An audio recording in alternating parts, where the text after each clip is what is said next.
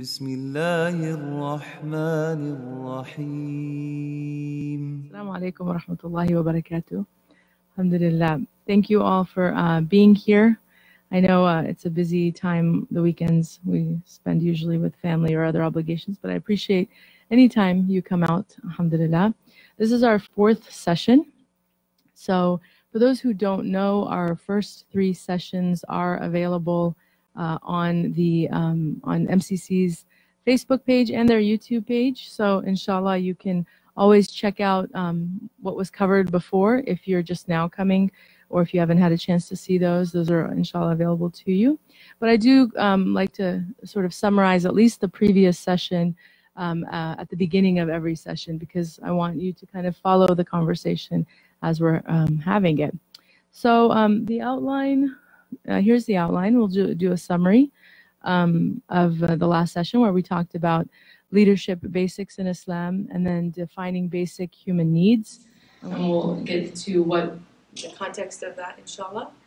And then we'll also talk about the risks and dangers, things that parents should be aware of and prepared for when just looking out for what's, different stages of where their children are at, to know what to expect and how to protect them. So we'll go ahead and begin. Alhamdulillah. So in our very first session, we talked about 2 hadith. We talked about the hadith of the Prophet ﷺ, "Ala kullukum ra'in wa kullukum mas'ulun an rayyati," which is, each of you is a shepherd and you are responsible for your flock. Right? It's a lengthy hadith, but it kind of goes into the different roles that every person, every Muslim has, and the different sort of hats we wear. And then also, "Man arafa nafsahu faqad arafa rabbahu," which is whoever knows himself knows his Lord. So this is sort of, the theme, the 2 hadith that really kind of outline the theme of these workshops, because we're, first of all, getting back to the basics as far as really identifying the leadership qualities necessary to be effective parents. So that's where the first hadith comes in, and then also how that ties into, really becoming aware of oneself and teaching that to our children, to become very in touch with who they are, so that it strengthens their relationship with Allah subhanahu wa ta'ala, which is ultimately our objective, right?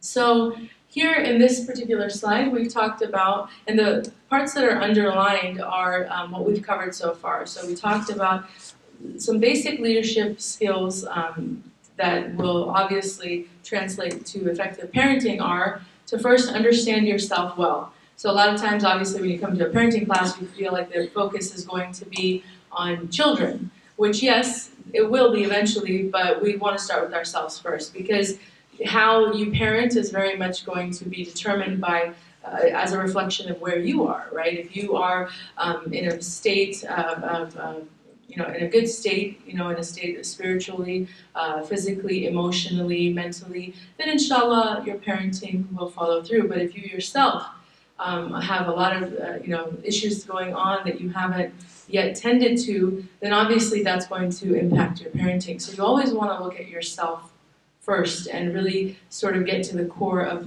why you parent the way you parent, how you parent, where did you learn your parenting skills from, was it, are you just repeating things that were done to you, have you done the reading and the sort of education into parenting that should have been done from both an Islamic perspective as well as just general parenting tips. So kind of just, again, identifying that, but also your own needs as a human being. Children, as we know, mashallah, they're demanding. They're even, a little tiny infant requires so much, right? Attention, so much focus.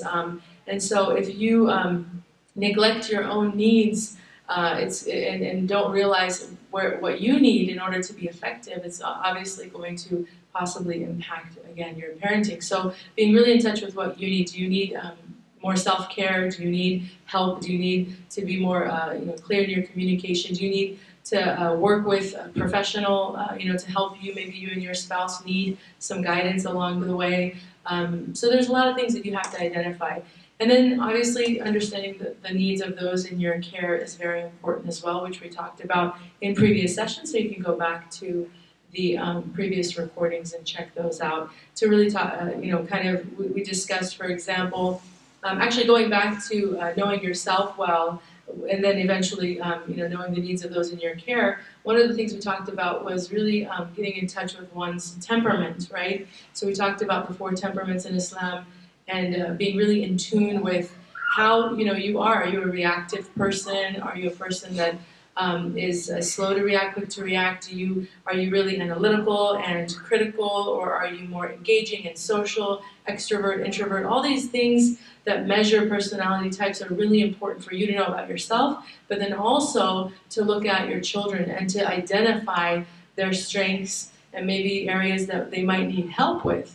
And so when we talk about the needs of those in your care, these are things we're talking about, in addition to the physical needs, which actually are things that we really focused on in our very last session.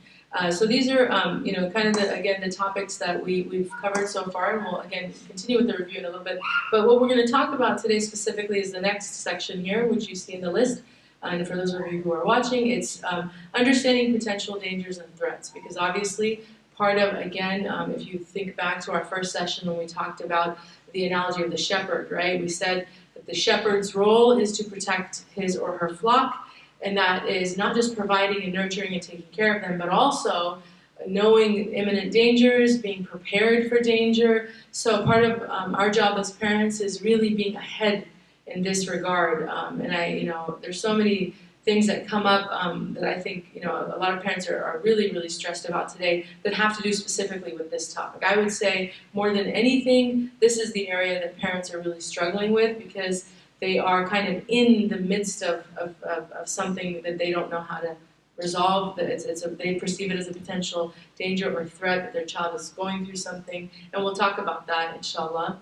But they're kind of lost. And so, again, effective parenting is, you know this beforehand. You study into this, you read into this, you look at the articles, you look at the data, you look at the research, you really try to get ahead and see what's going on with children. I just was telling a sister a few minutes ago that earlier this week, there was a news report, I think put out by CBS, which was fascinating, but it was, they were speaking to some researchers who are actually looking at the effects of devices and video games, social media on the brains of children, and they're actually, I think it's a 10-year study that they're going to do with a few hundred different children. They're going to monitor them over 10 years and kind of see what exactly is going on with their brains. But already in the preliminary sort of tests that they've done, they've seen changes are happening just from these devices, that they're, the brains of a child who's actively engaged in looking at devices, or being on devices, is different than a normal child that's not. So there are definitely alarming things that are already that we should know about, but to follow things like that and to really kind of be ahead of the research would be one example of being informed and being effective in terms of really knowing these threats and dangers. So we'll talk more about that. But just to kind of, again, summarize, the needs. We've really talked about needs, knowing your needs, knowing the basic needs of the people in your care. We said, last time, for example, we asked, what are basic human needs? Right? What are they? Right? Food, right? Air, water, shelter, love. These are basic human needs. But then there's also needs. Those are survival needs, right? And we're all pretty, I think, versed in survival needs, because we have to be. We need to survive. So we know those.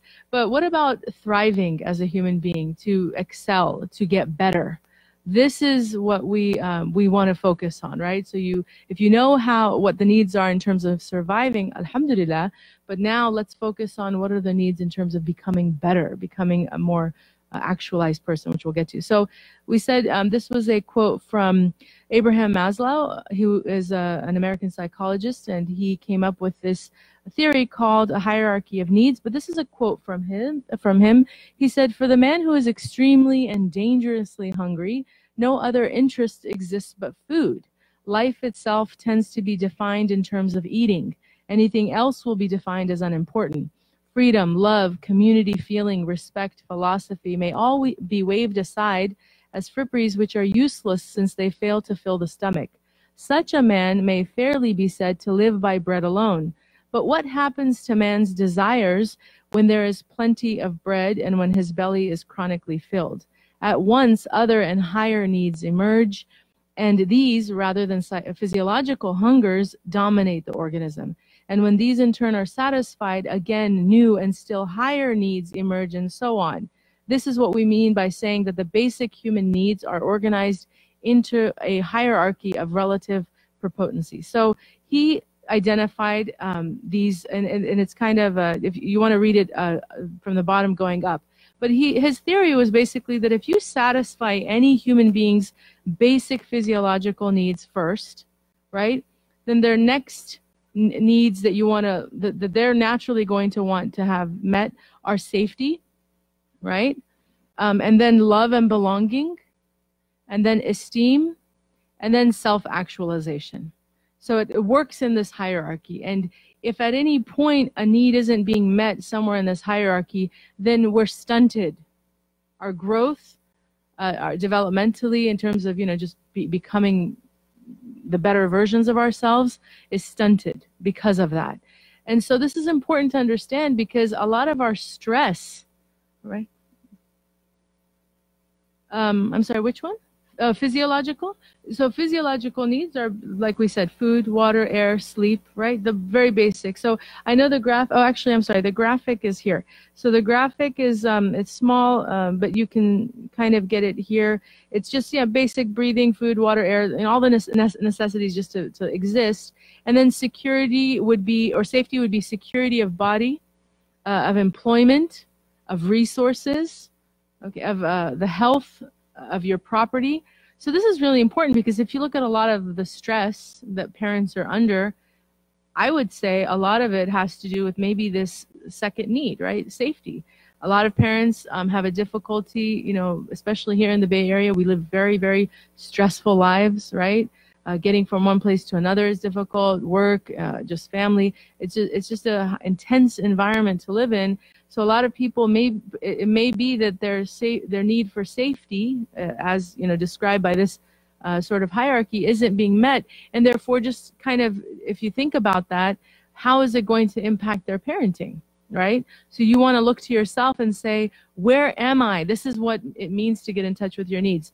Where am I in this hierarchy? Are my needs being met, or am I, is there something missing, and therefore, it's actually kind of seeping into my relationships. Maybe I'm a little bit more, just, on edge when it comes to my household. So I walk into the house and I bring in all that stress and negativity because this very basic human need isn't being met. And then beyond that, once though, alhamdulillah, these needs are met, what does it say? Then you move on to the next basic need, which is love and belonging. So basically, if your basic physiological needs are being met, and then alhamdulillah, your safety and security and sense of security is being met, then the next thing that you naturally are going to want to pursue is love, belonging. So you start to focus on your relationships more. It's really hard for someone, for example, who's having financial difficulty to maybe focus on extended family relationships, right? They're like, I need to work, I need to survive, I can't go visit this family member and this family member and this family member, right? But alhamdulillah, if you have a certain sense of safety in that regard, then you're like more likely to be open to working on relationships. And then once inshallah you feel like alhamdulillah, your relationships, you kind of have a certain rhythm there, and you're able to manage those relationships. You have friendships that are secure. Your family life, alhamdulillah, is going well. Then the natural need that you want to meet next is your esteem, and this has to do with now you're looking more inward, right? Like all of my other external responsibilities, obligations, alhamdulillah, I've taken care of them. Now I want to start, working on myself. So this is where you might want to pursue more mastery of different things, whether it's taking on classes or skill sets, maybe being a little bit more, just adventurous in terms of whatever your interests and needs are. Maybe but really working on boosting your own sort of self-worth, self-esteem, self-confidence in those areas by expanding, right, in your own self. So it's a very inward process. And then as you, alhamdulillah, start to do that more and more, then what Maslow is suggesting is you become this self-actualized person, which is you morally, creatively, you have kind of reached really the best version of yourself. And there's all these different qualities that he's identified that people who are self-actualized will have. So, and we'll get to those details in a second. But again, this is just really important to understand, because if your basic needs aren't being met, then it's going to be very difficult for you to be an effective parent. That's really the gist of this, right? And then, knowing your own hierarchy, or knowing where you are on the hierarchy, is important, but also children, because there's also a hierarchy of needs for children. And this is also another really important thing that we should understand, that children have also needs, very similar, but slightly different. Physiologically, they need, healthy food, for example, right? Shelter, obviously, and they also need affection. Children need touch, and I remember a long time ago I watched, I don't know if it was 2020, but it was one of these documentary shows. I think it was about an orphanage in Romania, and they had shown all these infants, hundreds of them, who had never been held, who had never been touched before, because they just didn't have the manpower to be able to tend to hundreds of children. And they found that cognitively, these infants were completely impacted just because, they just didn't have human-to-human interaction and physical touch. It was devastating, but we know the power of that. So young children, this is really important, that we show them affection, and that we understand that is a need of theirs. And that's why even if you read certain articles about, temper tantrums, if you have a toddler throwing a tantrum, the sort of authoritative model of parenting would just, it's kind of like they see it as a fight, or pull for power. So there's like this struggle that happens between parent and child, and parent gets frustrated and child is kind of, the tantrum goes on. But they'll say to you that actually sometimes the easiest way to completely turn things around is just to hold and hug the child. In that moment, clearly something is wrong. They don't feel safe. And that's why they're acting out. And it might be over a toy, or over a food, or over a shoe. They don't want to wear a particular shoe. It can be a number of things. And so you think, oh, it's such a, little thing, but the child, there's something clearly wrong in their state. And so just to kind of bring back that sense of safety and security for them can completely alter their state and calm them down, alhamdulillah. And it's been an effective model for a lot of children. It doesn't always work, but for some children, that's all they need. So just to understand the importance of that. And then, safety and security would be to make sure that as parents, we understand to make certain that the adults or caregivers that we put them in touch with are safe, would never, harm them in any way, but also are just, sensitive to children. Sometimes, we don't think about how that can also impact a child, as if they're around adults who don't necessarily want them around, So we should be careful to make sure that the company that we expose our children to is safe in that regards too. And then also, having an understanding of protecting kids in other spaces, like in cars, or, just sort of baby-proofing the home, kind of just being aware. So those are just things that to give a child a sense of safety and security.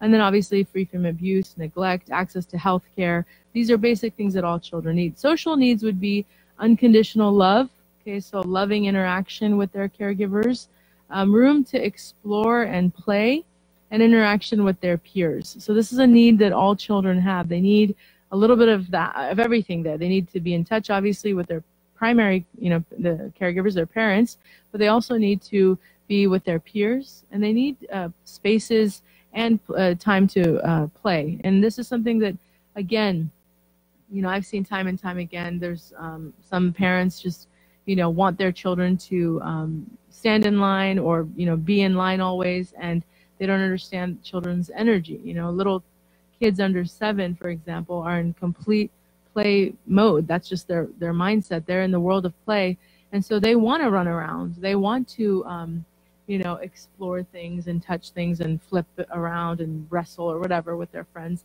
And so if you take them to a space that requires them to just sit for hours and hours and hours, and then you punish them when they act like children, you're not, you know, you need to understand better that it was, you know, the choice of bringing them to that environment wasn't the right choice. It's not that they are misbehaving or that they're acting out of line, right? It's just that it's not the appropriate place for that child's needs or to be met. And then esteem, you know, children need encouragement, they need protection from bullying, discrimination, and they need respect. I think this is a big thing that's also missing, unfortunately, sometimes, is this idea that children should be respected, because we see them, you know, as little, you know, what do they know? They don't know anything. And there are, you know, sometimes we see them as extensions of ourselves. So we feel we can kind of talk to them however way we want to.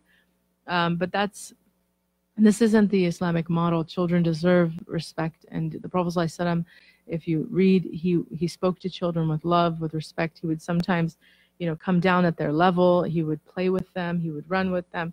And, you know, he treated them with compassion and love. And that's because he's teaching us, you know, that don't look down on them just because they don't have, you know, that you see them as being subordinate to you. Honor them and respect them. So they need respect. And then obviously they need discipline, but positive discipline, right? So you don't just let them run wild, but when you do correct them, you correct them with love. And that will reinforce positive self-esteem, because children, it's not that they can't respond or they don't, you know, the disciplining, that word kind of, I think, has a negative connotation.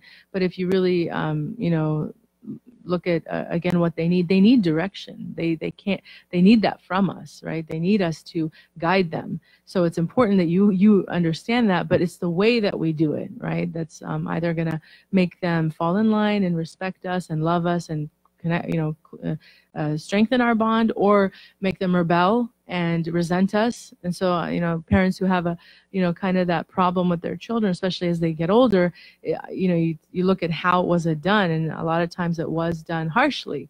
You know, if you're going to correct a child and you do it with a strong voice, an intimidating voice, or posturing, or yelling, or you know, lewd language, which unfortunately some parents do. They just lose it in the moment, and they'll just, something will come out. That's not going to be effective, right? So you kind of have to go back and check yourself and realize they need discipline. It just has to be positive. And then self-actualization would be, again, creative pursuits, learning life skills, hobbies. So really nurturing their individuality, looking at them as individuals, which gets back to one of our previous sessions where we talked again about knowing your child's temperament really well, because each temperament is going to reveal, right, different qualities about them, different interests that they may have. Some temperaments are more, again, just, you know, they like, you know, social things. So, you know, exposing your children who are social to those types of activities and letting them have bonding experiences, whereas other children are more, you know, analytical, and they kind of, you know, are hands-on, and they need to be in spaces where they can actually be creative, and either it's artistic or they build and they do things, again, that kind of tap into that. But knowing your child that well will open up, again, opportunities for you to help them get to this place of self-actualization. Now, again, why is all this so important? Because as Maslow wrote about, he said that, or identified, he said that there's certain characteristics of people who are self-actualizers.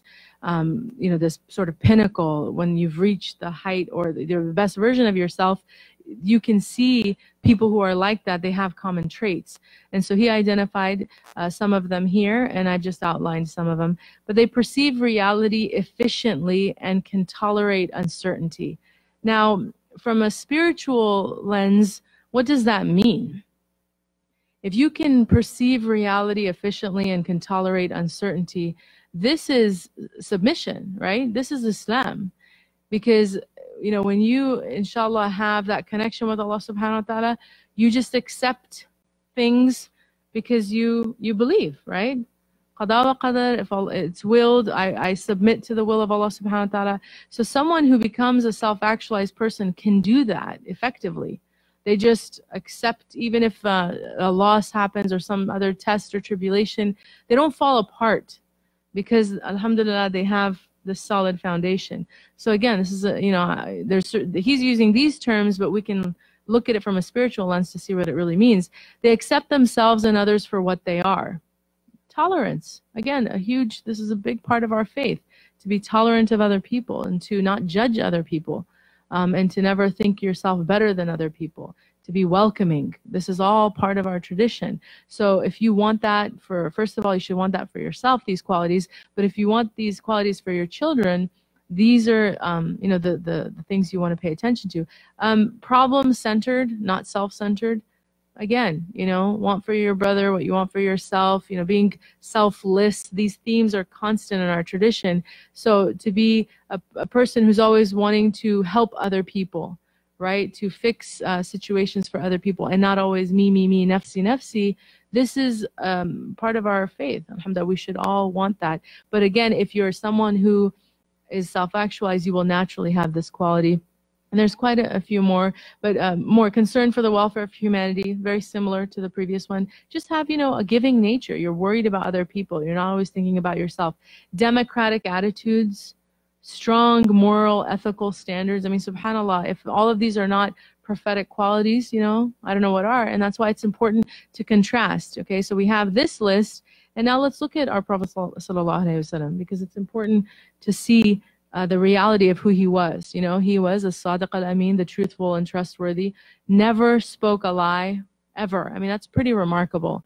And these are things that we should know. I mean, I know we know them, but to really know them is to, you know, to obviously take it on for yourself, but also to relay that. I mean, when we talk about these things, emphasize that to your children. Like, subhanAllah, can you imagine that the Prophet ﷺ never once said anything that was untruthful? I mean, that's pretty amazing, because we all lie, and it's unfortunate, but we do. And here you have this human being who was known even way before he became the prophet of Islam, that was his nickname, to have a nickname that identified this noble quality. He always stood for forgiveness, or for righteousness, excuse me, for the righteous. He never was involved in immoral activities. He always was endorsed or was known for his honesty and credibility. So it's really important to teach this to your children. Careful, you know, with other people. He was compassionate with the poor, always led, you know, was at the forefront, you know, when he led. And he always adopted good manners. He never hurt anybody. I mean, there's so many hadith that talk about how the Prophet ﷺ never hurt people. Even if he had something to relay that maybe, you know, it was a nasiha for them, he was very careful in how he packaged things.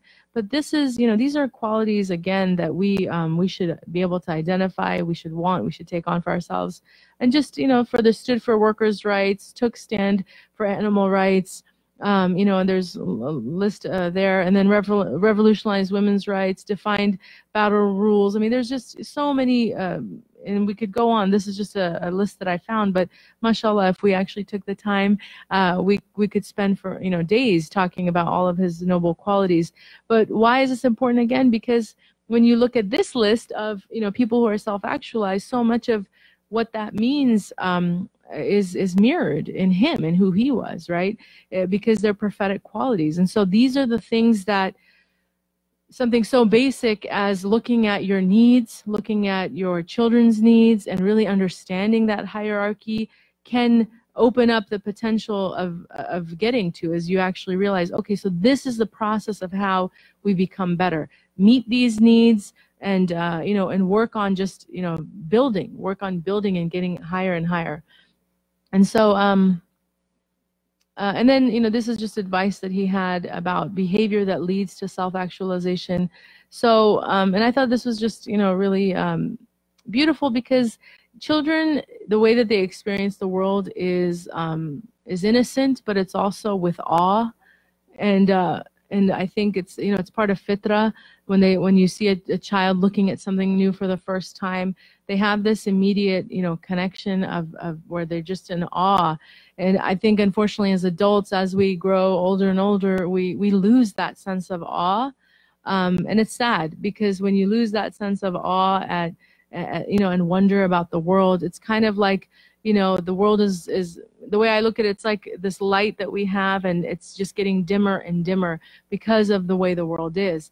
And so we should try to inculcate that sense of awe. And that's where really, you know, taking your time seriously and finding moments of reflection is really important, because you can't be in a state of awe if you're constantly distracted. It's not going to happen. You know, if you're, you know, there's people, subhanAllah, and we've seen it, right? There's people who are standing, and I'm not judging anybody individually. I know people, you know, but I'm not doing that. But I'm just saying, just think of what it would take for someone who's standing at the Kaaba, for example, for the first time, and they're, you know, looking at this incredible structure and everything that it represents. But then they're also at the same time, you know, snapping or, you know, sending videos to friends and family about that. And I know people might do that because they're trying to, you know, show their loved ones. But I'm just saying that's the degree of how easily we're distracted, that we could be standing at a structure that magnificent, but then we lose ourselves. And so we have to self-regulate. And this gets back to one of, again, you know, core quality of being emotionally intelligent is that you know how to self-regulate, which we'll talk about in a moment. But like really having that ability to say, you know what, I need to, if I'm in the moment doing something, whether it's praying or reading Quran or attending a class, I really need to just be in the moment and let my heart open up. You know, let my heart open up to whatever's happening, so that maybe I do have that aha moment, you know, that moment of like, wow, where something just sort of hits you, you know. But you can't experience those things again if it's so indulgent, right, that you give in to your every need and thought and distraction, and you don't self-regulate. So we have to learn that skill set. But experiencing life like a child, to me, means having that, being in constant state of wonder of Allah subhanahu wa ta'ala's creation, looking out, looking for just the, you know, if you're, you know, waking up, for example, at Fajr and you want to just kind of connect. I used to do this. Now it's rainy season, but there's great benefit in actually praying outside, you know. We're very comfortable in our homes, but if you have this space, a balcony or a backyard, try it one day. Just go outside in that beautiful time of Fajr when it's like totally dark and the birds are singing and it's just you and you're connecting with the creation of Allah subhanahu wa ta'ala, and see if that Fajr is anything like your regular Fajr, which is rushed and like, you know, you want to get right back into bed because it's cold, right? But if you prepare and you just really say, you know what, I want to connect, I want to, you know, have that just beyond the everything that I do every single day, all the distractions, I want to kind of disrupt that and find ways. That's why people, and I know I have friends who very regularly will go on, you know, sort of retreats into the mountains. I personally, I know there's no greater thing for me than when I go and just disconnect. I love to go to where the trees are. I love trees. I love mountains. You know, I love the water too, but what really impacts me is just to be in the trees. I just love to be surrounded by that greenery. And there's, you know, science to back it up. It has immense effect on our states when we're around in nature. Just touching grass with our feet, not walking on it with shoes, is said to have, you know, amazing effects, you know, just to de-stress and it just affects you in a positive way. So we're very much connected to that, but that's what, you know, we should look for experiences like that instead of just the same old tired, you know, routine that we get stuck on. Because the world is, you know, is, like I said, it's a big, huge distraction. But if we seek out these experiences, then inshallah we can hopefully return to that state of like subhanallah, which is what we should want. And that's kind of connected. Yes. Yes, I think so. Yeah. Oh, maybe not. I'm sorry. Okay, is it on now? Okay, thank you. Alhamdulillah. Okay.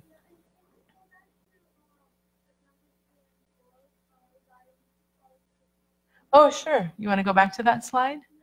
Okay. Stood for workers' rights. Yeah, these are, I just want to make it clear, I didn't put these together. I found them online, but I thought they were a good comprehensive list. And sure. And then this is the number 5 and 6 if you didn't get it. And so then, you know, the next one is pretty kind of tied to this, right? Trying new things instead of sticking to safe paths. So it's kind of just like looking for opportunities, taking initiative, not just, you know, falling into routine and then losing out on time. I mean, there's so much time that we waste. Listening to our own feelings and evaluating experiences instead of the voice of tradition. So, you know, really, again, when you're a self-actualized person, alhamdulillah, you kind of inculcate the ability to discern right from wrong. You kind of, you know, you just have that inner voice, inshallah. And these are, you know, things that will naturally lead to that. Avoiding pretense, okay, and being honest. So people who are self-actualized don't need to be fake. You know, they don't wear masks. They don't go from one group to the other pretending to be something they're not. They're just very comfortable in their skin. And this is, again, all prophetic. Everything we're talking about here is really just following the sunnah of the Prophet ﷺ and appreciating that he made it so easy for us if we just were to pay attention and follow it. But alhamdulillah, you know, these lists are also helpful because they, in practical terms, kind of give us, you know, ideas of how to do this. But just, you know, being a very honest person, a transparent person, and being prepared to be unpopular if your views do not coincide with those of the majority.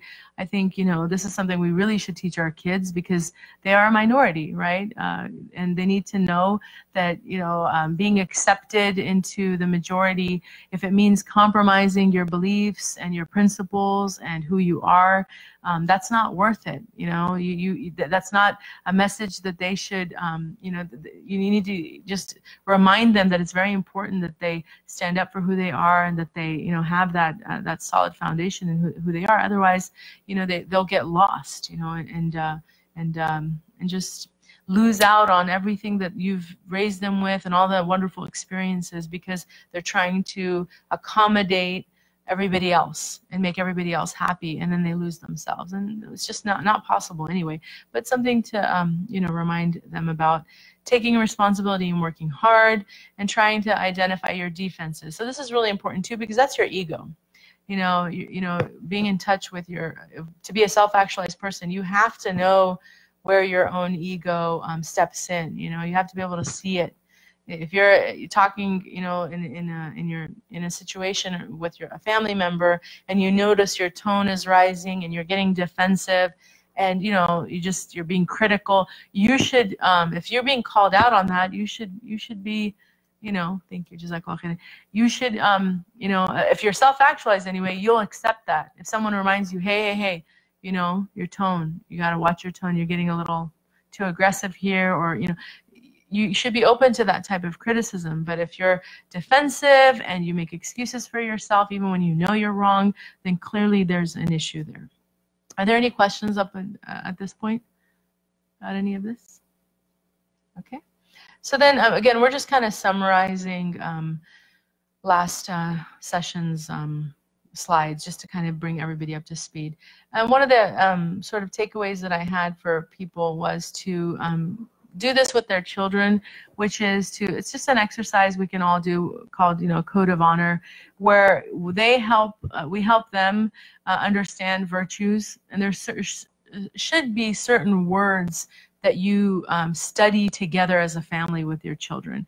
Words that are tied very much to, again, the prophetic model and to what every Muslim should take on. Virtues like honor, nobility, chivalry, silence, gratitude, fortitude, modesty.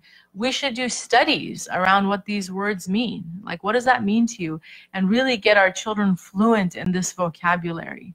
You know, because it's if we want them to embody these qualities, but they don't know even how to identify these terms in real practical ways, and connect it with their behavior. If you see your child do something honorable, tell them, mashallah, you know, that was a real great example of honor. Don't just say, good job, son, good job, daughter. You know, we use very easy, convenient language sometimes, but we limit them in their understanding when we do that.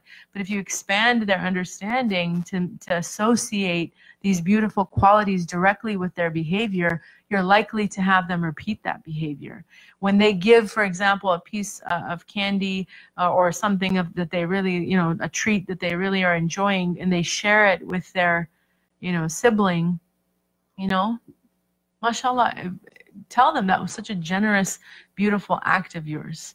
You know, it's so much like the Prophet ﷺ. Try to think of a hadith immediately, if you can, that connects with that act, so that every time they make a really positive choice, you're reminding them, you're reminding me of the Prophet ﷺ. And how is that? That's such a positive way of reinforcing that behavior, right? Gratitude, fortitude. So all of these qualities are really important to actually teach these terms, to actually teach them as terms to your children, and then to use them regularly in your discussions with them. And then another thing is to assign them each the task of creating their own personal code of honor. So this would be like an exercise, like, okay, how do you see yourself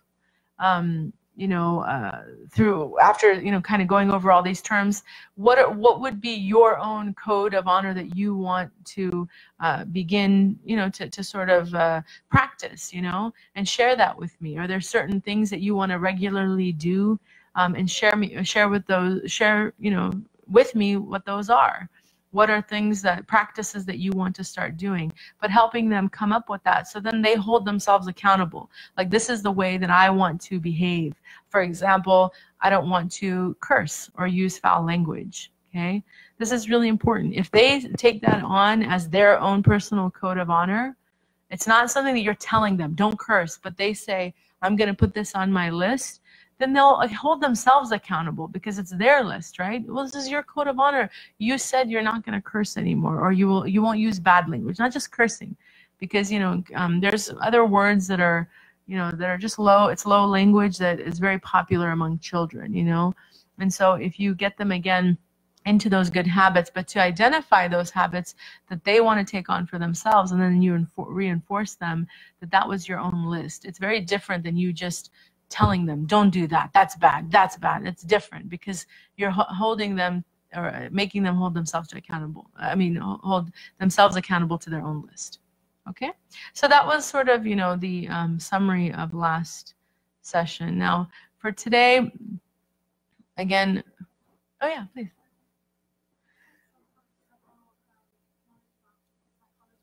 Mm-hmm.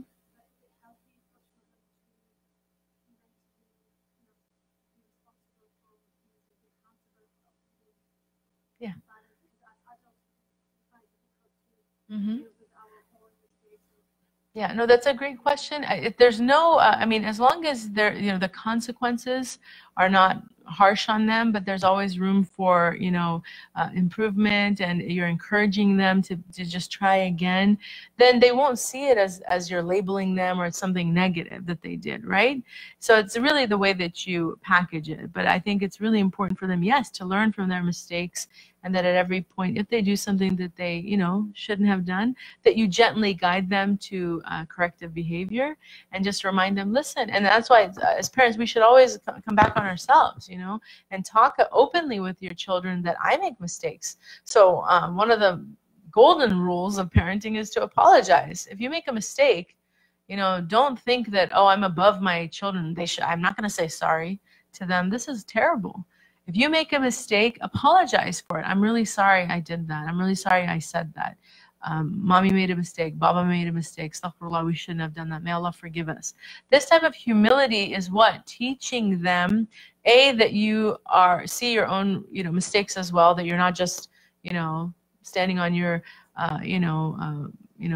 tower, like looking down at them, and you see yourself above them, but that you see yourself, but also modeling what you want for them to do for themselves, which is having humility, being able to recognize their mistakes, but model it for them. It's you can't expect them to apologize to you when they make a mistake, or recognize their own, if you don't do that ever, right? And then especially as they get older, and we talked about this in previous sessions, but all these things that we do is when they're younger, they will come back to somehow, reflect whether or not it was effective or not. It'll come back in later years. You'll see it.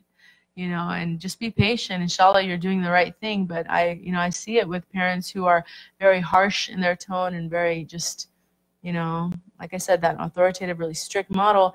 Then they wonder why that their children later on in life, you know, in their teen years are really, you know, rebellious, and they're slamming doors, and they're just, you know, fighting them on every single thing. It's because the model was you know, set very early in their life, and they saw it. They saw how to do it. You taught them.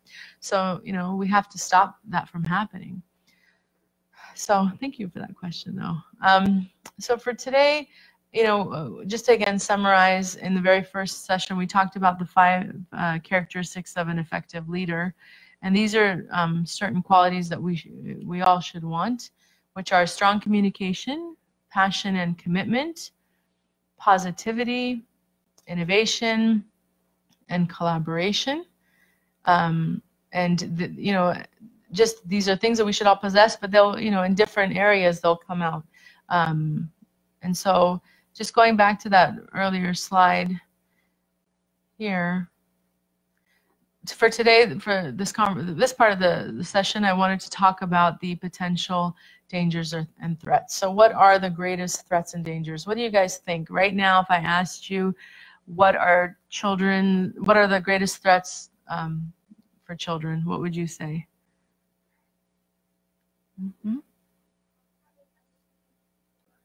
So entitlement. Okay, entitlement, abundance, entitlement, having too much of everything. Okay, mashallah. Anybody else? Yes? What is self-identity? Very good. Alhamdulillah, self-identity. Yes. Pressure? Peer pressure, you mean? Yeah, peer pressure, yeah. It's a big common one. What else?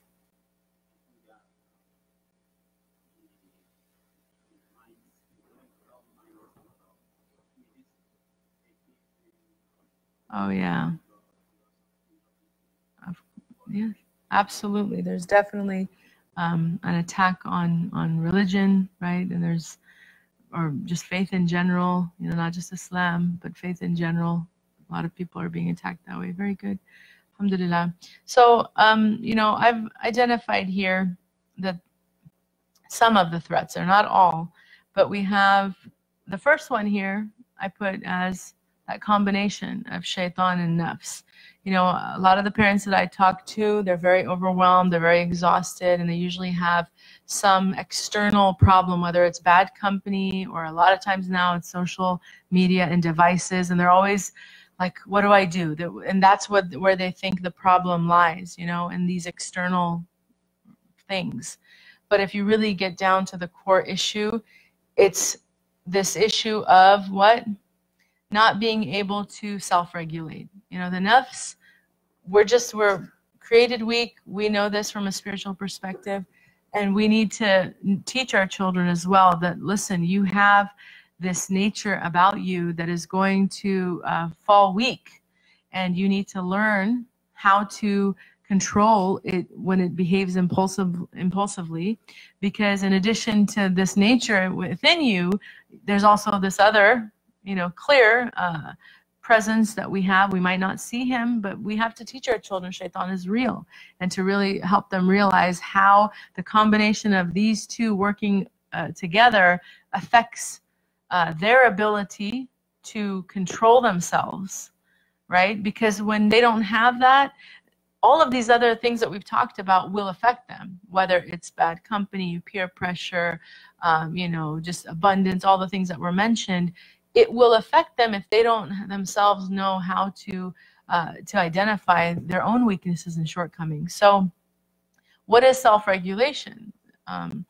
Again, you know, let's look at this term, because we should understand it. Self-regulation is the ability to manage your emotions and behavior in accordance with the demands of the situation. Okay. It includes being able to resist highly emotional reactions to upsetting stimuli, to calming yourself down when you get upset, to adjusting to a change in expectations, and to handle frustration without an outburst. It is a set of skills that enables children, as they mature, to direct their own behavior towards a goal, despite the unpredictability of the world and our own feelings. This is so important because this is what every parent wants. They want their children to be able to control themselves, but then they don't realize that's something they need to learn how to do. You know, nufus, we're all nufus, but if you don't give your children the tools to be able to do this, then you can't expect them. But unfortunately, our expectations are so high of them that it's like a vicious cycle. You know, they do something that upsets us because they didn't maybe, you know, exhibit self-control, and then we punish them, and then, you know, it kind of spirals from there, and it just keeps going and going and going. But if we stop and say, wait a second, I have a lot of expectations from this child who, yes, the world is like this huge, it's like a buffet to them, you know.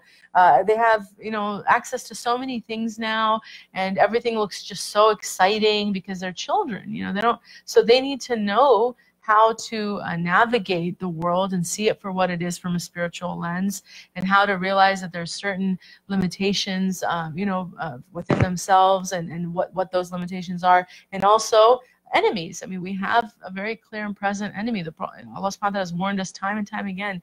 He is Aduun Mubin. He is your greatest enemy, and he will inspire, and he will, you know, cause you to do things that you shouldn't do. But if we don't make that a reality for our children, and we kind of just, you know, I don't know, shaitan's kind of like a boogeyman that we only mention, you know, here and there, but we don't talk about it, how it's a daily struggle, and that they have to really take responsibility for their own behavior, and to understand how it sort of all works. What does it all mean? Because they're curious. You know, my children always ask me, like, can shaitan do this? Can shaitan do that? You know, I have to frame it for them. No, he doesn't have power. All he can do is whisper to us and, you know, plant sort of ideas in our mind.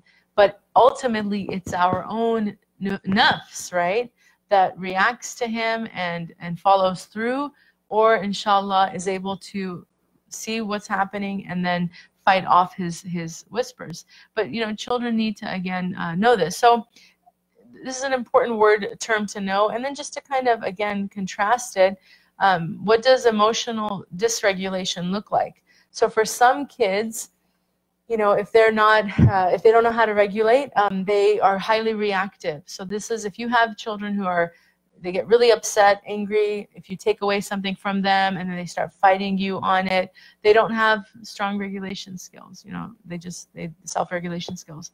And then for other kids, it might be something that builds up, where it's a slow build up. You know, they might be upset, but they don't quite react harshly in the beginning, and then all of a sudden it's sort of like they blow up. Now, I thought this was interesting because if you remember from our discussion on temperaments, right, this very much relates, right, which is why it's so important to know your children's temperament, whether they're reactionary or not, because it will affect how they learn this skill set of being a person who can self-regulate or not. If their temperament is reactive, they're probably going to have a harder struggle. Okay, so if you know your child and you're like, wow, they're like intense personality types, they anger quickly, then this will be a struggle for them in certain, you know, areas. But still, the information is knowledge, you know. So when you know this, it's not to get down on it, but it's more like, okay, how can I use this information to help them? And then again, for other kids, it might, you know, be a slower process, but they may, you know, sort of you know, kind of, if you see a child and you can see them closing up, they become very constricted, they pull away, they, you know, they just, it's almost like, you know, it's their way of dealing with it, but they kind of know to withhold from you is a way of punishing you, right? So they shut you out. And a lot of parents feel very affected by that. You know, it's like, I've had moms who are like, my child was my best friend, and now she barely talks to me. You know, we don't talk about, because I took something away, or I imposed this limitation, or I imposed this rule. Children know, you know, that they can hurt you that way. And so if you have a child who might not have an outburst, but they know to pull away from you, then you have a different temperament. But this is, again, important, because if you want to teach them how to self-regulate, you need to first know what you're dealing with, right? And so it says here, a child's innate capacities for self-regulation are temperament and personality based. Some babies have trouble self-soothing, he adds, and get very distressed when you're trying to bathe them or put on clothes. Those kids may be more likely to experience trouble with emotional self-regulation when they're older. So again, I mean, just to see, subhanAllah, it's all connected, you know, to how even an infant behaves can kind of give you a clue about how later on they might struggle in certain areas. But this is just really important to pay attention to. And when we talk again about, you know, effective parenting, it's looking at this information and applying it to where your children are at. Do you see certain patterns in their behavior? Do you see certain things that are kind of like, oh, you know, light bulb, like, oh, okay, I do see that, you know, them doing that. Then it kind of, again, informs you on how to deal with it. Let's see. So, any questions about this?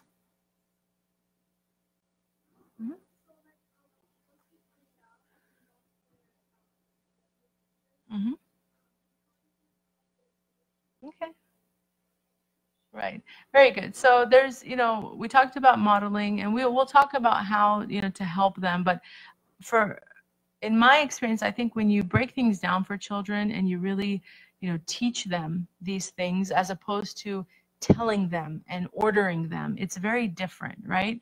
Because it's like you're letting them know that this is, you know, this is how you, like Allah subhanahu wa ta'ala created you this way, and this is, you know, these are the things that you're going to struggle with.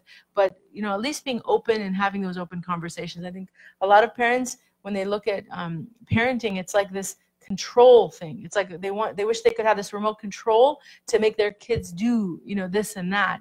But I think it's a lot better if you actually just sit with your child and you explain to them, listen. And that's why, you know, if you watch the previous sessions, we talked about, you know, that discovery process is really important to go through with your children, because once you start getting them in touch with who they are and giving them words like, listen, this is your temperament type, this is your personality type, you know, and giving them, kind of identifying and labeling certain behaviors. Then when you present this topic of self-regulation, it's like a study, you know, it's not I'm trying to just, you know, control you and make you do something. It's like, listen, you and I, we're actually in the same boat. I'm older than you, but I'm enough just like you are, right? Allah subhanahu wa ta'ala has given me and you the same test. I'm older than you, so I have more experience than you, so that's why I'm trying to work with you. But let's do this together. And so that's why when I say, you know, really breaking things down for children, it's very effective if you do it, because what you're doing is you're respecting them. You're respecting their intellect. You're actually, you know, telling them that I'm giving you this information, not because I necessarily, you know, see you as equal to me. We're not. I'm older than you. I'm a parent, but I believe that you have the capacity to understand it, right? I mean, if you look at, you know, traditionally speaking, children, mashallah, there's kids all over the world who are learning very high level stuff at a very young age, you know, and they get it. But I think, unfortunately, we kind of dumb them down in this culture, and we think there's things that are too above their understanding. And so then we just end up talking down to them, and we wonder why it's not being received. It's because of our transmission style. But if you respect children and say, listen, this is just the way it is, you know, it's kind of like if they had a physical problem and, you know, and you were, you know, giving them, you know, the doctor had a sort of regimen for them, and you told them, listen, you know, in order to heal, you need to eat this much a day, you know, and kind of break things down. They'll get that, right? Because they understand there's physically a problem and this is how we resolve it. So the same when it comes to spiritual issues or emotional issues, when they, you know, have a problem that you can identify, you want to approach it like, listen, we're all in this together. I love you, and I want to help you through this so that you're not affected the way, you know, I was maybe, or that you could be if you don't know this. Do you have a question? Mm-hmm.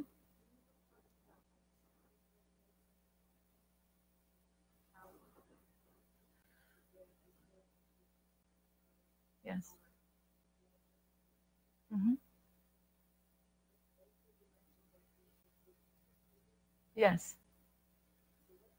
So that's what we're talking about. So the tools that you want to give to your children are having them have a clear understanding of who they are, how they work, Okay, and what I mean by that is there's a physical component, emotional component, and spiritual component. You have to address these things from that place. Like, listen, you know, you're not just a kid that just goes out, goes to school, plays video games. You know, don't look at yourself in that limited lens. You're much, you know, more important than that. So having really like in-depth conversations about their nature is really important to help them understand why when you say put the device away, it's not good for you, that they understand, you know, that you're appealing to a side of them that they might not be aware of. Their nafs, right? Like you need to speak in these terms, break things down for them. Like, I'm worried that if you don't take control of your nafs, you can have, you know, this can become, it can kind of spiral and something can happen to you. Like, for example, with my children, I mean, when they were very young, I introduced the idea of the word addiction to them. I wanted them to know what addiction means. Because even though it's a word that's like, oh, it's, you know, what would a 5-year-old do with that word, right? But I wanted them to know, listen, Allah subhanahu wa ta'ala created us weak. And if you do something too much, you can actually lose control. And then that thing is like, is controlling you.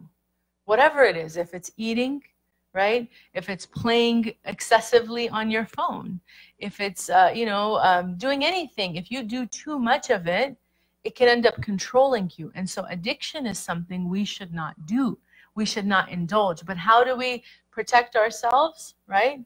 We self-regulate. We stop at a certain point. We don't indulge always this need to want to do everything. So they understand, and alhamdulillah, they understood that word. So now anytime they do something to a point of excess, I'll remind them, you know, remember what we talked about? The nafs is weak, and it's going to make you want to keep doing it and doing it, doing it. Kind of like if you want candy and you eat too much of it, what happens? You get physically sick, right? Well, with the nafs, if you do something that's not good, you're going to get emotionally or spiritually sick. So they kind of, again, understand. But the tools are really in communication. So when you know, there's no magic, you know, potion to this. You know, it's a matter of explaining and really communicating effectively to your children. And so part of the next step would be to actually, as I mentioned, talking about shaitan not as just this scary entity, but breaking down how he works. What does shaitan do? How does he do it? Mm-hmm.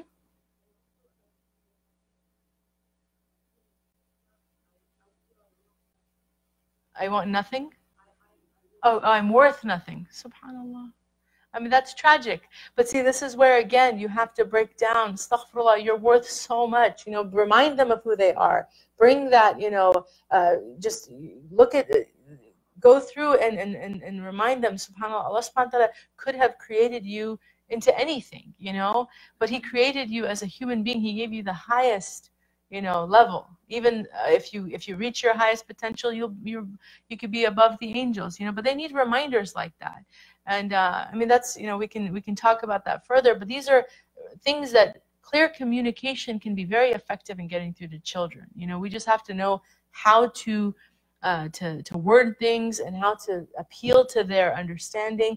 But breaking things down, I think, is what I really encourage parents to do, instead of just speaking in general terms or just giving orders a lot. We're very, very good at just do as I say. Just do as I say, don't ask me why. But no, sometimes children need to understand why. You know, if that's your model, just tell them what to do and they better do it. And then you wonder why they don't respect you and why they don't do it. It's probably because you haven't convinced them. Convince them, you know, get into their rational mind and help them see and give them the benefit of the doubt that they would actually understand it. Yes. Yes, please.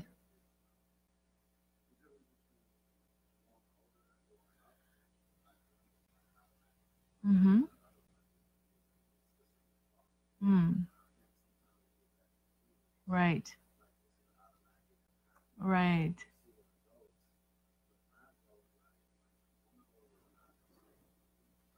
Mm-hmm.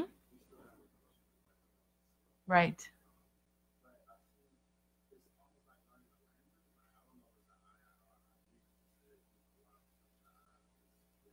Mm-hmm. Exactly.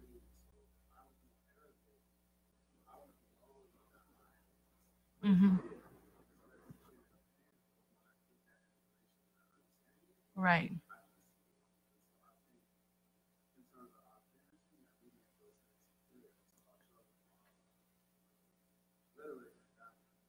Absolutely. And that's empowerment when you're constantly, right, to reminding them of their potential and reminding them that yes, if they access this or if they do this, they can reach that level of understanding. So thank you. That's exactly, what when we talk about tools is it's a really just giving them more, I think, credit that even though they're small, not limiting them to think that, oh, they don't need to know this. Yeah, there's certain things that age appropriate. You don't need topics you don't need to talk about, but don't limit their understanding of things that are helpful to them, because it's very helpful for them to understand their nature and to understand how they, their relationship with Allah, and what external factors there are that impact their behavior, what internal, shortcomings or strengths they have. It's important for them to know this stuff. But, back to this, shaitan is something that really we should be able to break down for children and help them understand how he works, because we just say, oh, he whispers. Well, what does that mean? Well, he compels you towards wrong action. So every single time you do something that you know you shouldn't do, be aware that perhaps, especially, as children move out of fitra and they're in that age of, discernment, and they know right from wrong, that you are, under attack, that shaitan is whispering to you, and you have a choice to either follow through with what he's saying or listen to that other part of you, and that conscience, that tells you, oh no, I'm going to get in trouble, I shouldn't do it.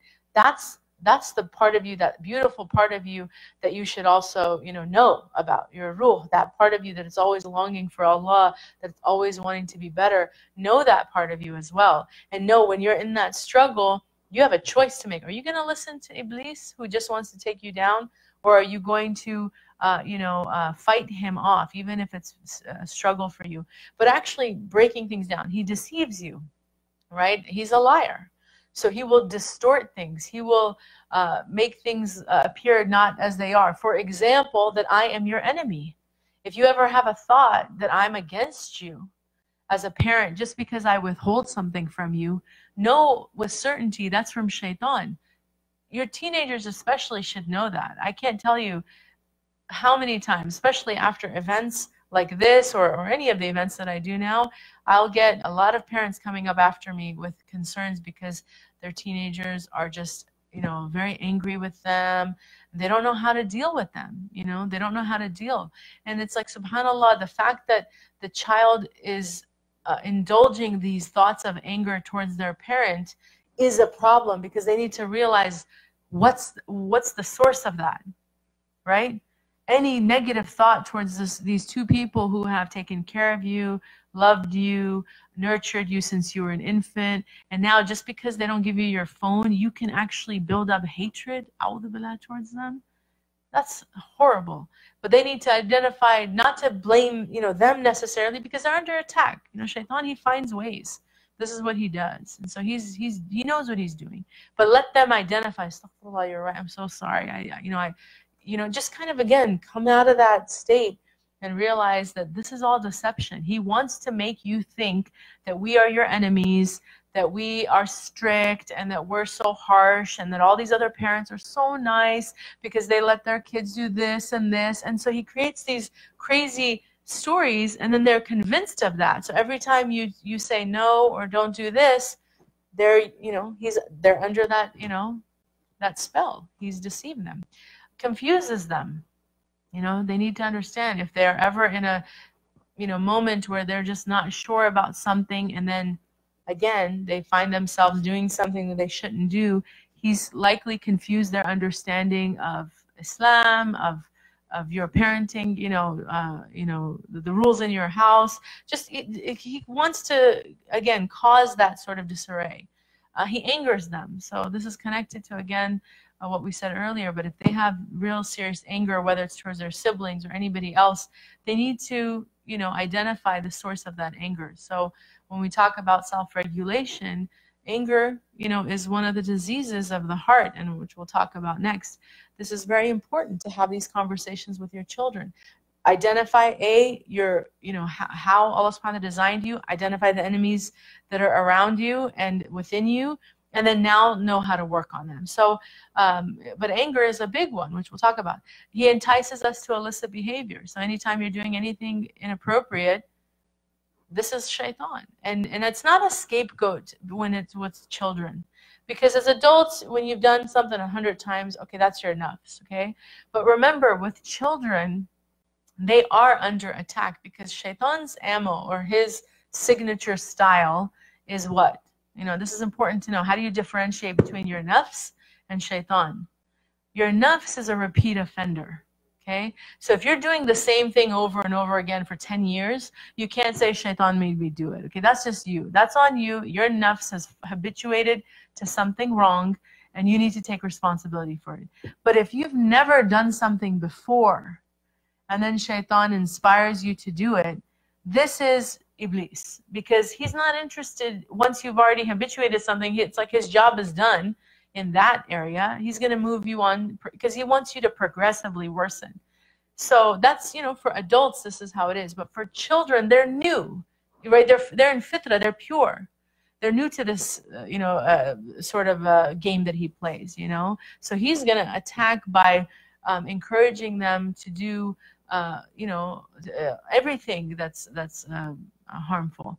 And so when we remind them that this is Iblis, it's not, scapegoating. It's actually the truth. And then tell them, but if you keep falling into that, then that's your nafs. You see, now you're giving them something clear to work with. How do I differentiate, right? But this is how you break something down for them, empowering them, right? And then the purification of the heart, this is the next step. If you really want to talk about tools, this is a major component of it. Once you've identified all these threats and dangers, the next thing is to say, now let's look at internally what each of us, and to include yourself in the conversation. If you're going to sit there and do an exercise where you're quick to point out all of their flaws and faults, be willing to identify the same in yourself. Say, you know what, just like, sometimes you have, a problem with anger, mommy has that too. I get upset sometimes and I need to work on that. Maybe we can look at that section together and look at how can we both, because we're both afflicted. It's like, this is just the reality. And that's why when you study these things, instead of coming to your child and pointing fingers and labeling and name calling, and coming from that angle, it's a very different experience because it's inclusive language. It's like, you know what, we're all in the same boat. We're all servants of Allah. We're all weak. We're all nafs. Allah has given us all these different challenges. But guess what? My challenge might be different than your challenge, but we're all being challenged. But let's, alhamdulillah, look to the tools that we have. Our faith, alhamdulillah, has the answers. We have the perfect example of the Prophet ﷺ. Let's look at what we've been guided to how to remedy these things. So here, learning these diseases are very important. I think there's a total of, in the purification of the heart, actually, here's the text for those who've never seen it before, but I highly encourage you to get it. This is, Sheikh Hamza Yusuf did the translation of this, but how many of you have this book? Okay, if you don't have it, you should get it immediately. This is a wonderful book to use as a study for yourself and for your children. But it goes over, I want to say 28 maybe diseases, 26 or 28 diseases. But I've just put out a few here. Hatred, okay, love of the world, envy, anger, ostentation, which is pride or showing off, seeking reputation, miserliness, vanity. I mean, these are things children are experiencing right now. Social media alone, love of the world, envy, okay, ostentation, seeking reputation, vanity. You got all of these things that they are engaged with on a day-to-day basis are tapping in to these serious diseases of the heart, and they don't even know. We're not empowering them.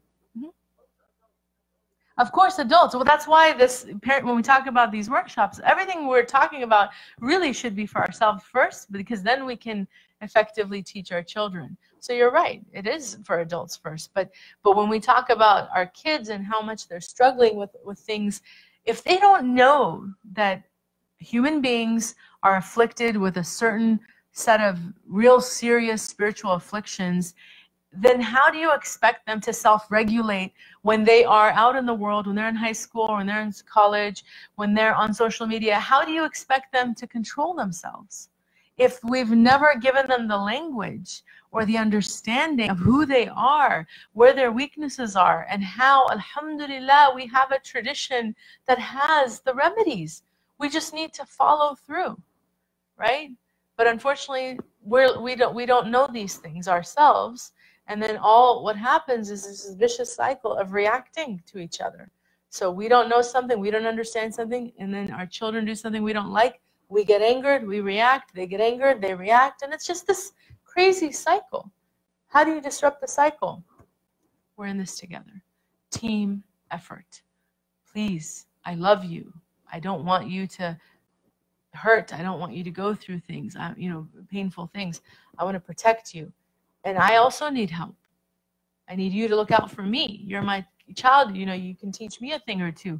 So let's do this together. But this collaborative sort of approach to these topics is much more effective than top down. Top down is what's hurting us. It's what's hurting our community. And I see it all the time with parents who just don't know what to do because their kids have shut them out. They don't want to listen to them. They don't want to talk to them. And they're just like helpless. Collaborate. Collaborate, come together and try to bring yourself and, really to that level of like, I need this just as much as they need it. We need this together, inshallah. So any other questions about this? Oh, another book that I also brought, because this is about character development. It's about really becoming, when we talk about self-actualized people and we talk about trying to be prophetic, we're talking about building strong character. But how do we do that again unless we know what the content of a strong character is? So here's another book. Sheikh Hamza, again, mashallah, he put together a book that it just summarizes. It's a very simple sort of resource to go to and to study with your children over all of the beautiful characteristics or qualities of good character that you want for yourself and for your children. This is the kind of textbook that every home should have, but also families should study together because you can all learn from it. You go through a hadith and it's got the Arabic, it's got the English, mashallah, but it covers everything. Islam is clean, so cleanse yourself, for only the cleansed shall enter paradise. You could have an entire discussion on that. What does that mean? Let's talk about, why it's important to be clean. Consideration is from God and haste is from the devil. I mean, that's a huge one because in our world today, kids, everything's so quick, right? Everything's instant gratification, instant access to everything. Here's the hadith. Taking things slowly, being considerate is from Allah subhanahu wa ta'ala. Haste is from the ajla min ash-shaytan. Haste is from the devil. Let's talk about that, Yes. You can find these books online. The Rumi bookstore, there's a store right here in Dublin and also in Fremont, but they're available everywhere, mashallah. But this one is called The Content of Character, Ethical Sayings of the Prophet Muhammad. And then this is Purification of the Heart. But these are textbooks that, subhanAllah, you have these in your homes and you at dinner time, I swear, just try it. Pull it out, open the conversation when you're having dinner, and just see what happens. Sure, you want to take a picture? Okay, mashallah. Take a picture. Alhamdulillah. Of course. But again, very good resources for families to have in their home, inshallah. So are there any questions? Yes. Yeah.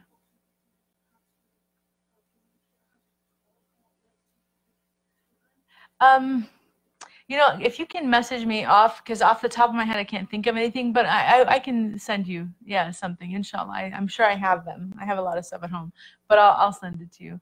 So she was asking about how to effectively communicate with your children. I think, the fluency of how to, communicate with your children, honestly, the first part of it has to come with being very well versed in who you are, so if you watch the previous sessions, that self-knowledge is really important because once you become very well versed, like for example in the science of the temperaments, it's a great tool to use to speak, to speak about these things, yes. And so if you're very well versed in yourself, then you can explain it to your children. So there's a book called The Temperament That God Gave You, you can look at that book. You can find it online anywhere. Also in the libraries, they usually have copies of that. But that's a great book. And I did provide some resources in previous sessions as well. So if you look at those videos, I have that. But that would be a good place to start, inshallah. Are there any other questions or comments? MashaAllah, I know there's a lot of insights that some of you have shared before, and I welcome that. So if you have any insights, yes. Mm-hmm.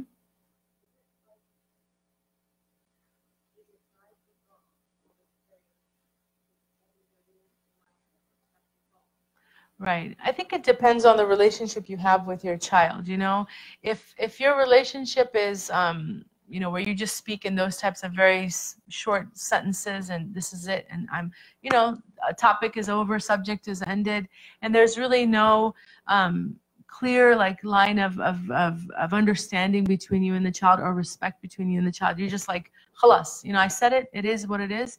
I don't know if that's effective, to be honest with you, because as your children get older, you know, I think the more we inculcate respect and mutual respect, the better. You know, we talked about that in the previous sessions, but every period has a theme. So in the early years, they really need to play. Okay, so between 0 or, you know, birth and 7, you play with your children. So you want to be really friendly and open with them. Between 7 and 14, this is the period of teaching. And so teachers, the most effective teachers are not the ones who just, you know, discipline, but actually really connect with their children, right? So you want to teach in that way where you're really bonding with them and that they see you as someone that they enjoy, you know, learning from. And then from 14 on, this is befriending them. So if you look at these 3 periods, play, teach, and befriend, there's really, I don't think, room in there for just this authoritative model of parenting. It's not part of our tradition. It's a very, very open, loving atmosphere that in each stage is being encouraged. You know, it's to look at children where they're at and to really give them what they need. So you have to know that, but I don't know, in my experience, I'm not a fan of that type of parenting, to be honest, where you're just like, I said it, just do it. I think children should be respected enough to where they understand where you're coming from and the intention behind what you're saying. And that cannot happen if you're not willing to communicate. So a lot of times, though, people who have that model are just not about communication. They want to say, you know, have one line and it's understood and everybody falls in line. It's kind of like a military sort of, you know, approach to parenting. But I don't know if that's effective, to be honest. I haven't seen that have long-term effective. I mean, maybe I'm wrong, but in my experience, I don't know if that's effective. Yes.